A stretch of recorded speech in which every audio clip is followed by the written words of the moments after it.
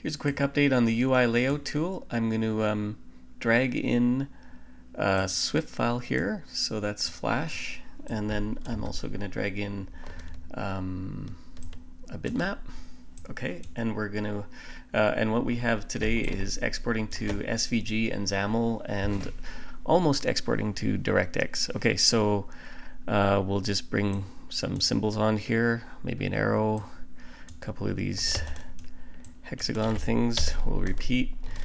What else? Pick and repeat. Alright, so we can of course line these up and distribute them as we have been doing.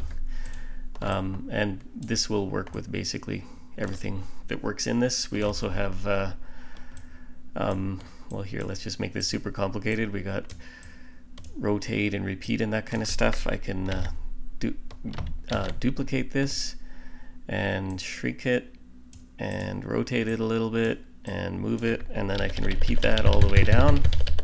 Okay, and what we're going to do here is export to SVG. Okay, and then we'll go find this SVG file here. It's untitled, so I double click that and that will come up in a browser. And SVG is actually working really good in browsers, must be said. Okay, so we can also export to XAML here, but I guess that's not all that useful anymore, but just to show.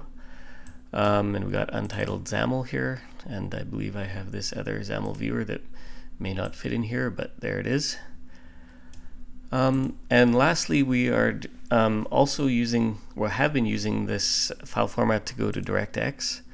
And I have the content pipeline for the new version of the old file format running, but what we can do is demo the old one here. Okay, so here we are in Visual Studio. This is to make XNA, the game maker or whatever, and we run this, and this is the exact same format as the current Vex format that runs this tool, but what's different about it is it's now optimized for version control and that kind of stuff. Okay, so and you can see we have box2d in here, and the typical file to do this that we have been using is in Flash like this, and you can see we have the symbols in here and the elements, but it's all very static. These are the joints.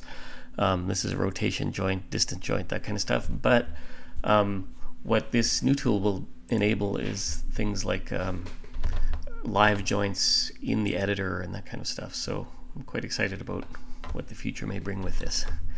Okay, cool. Thanks for watching.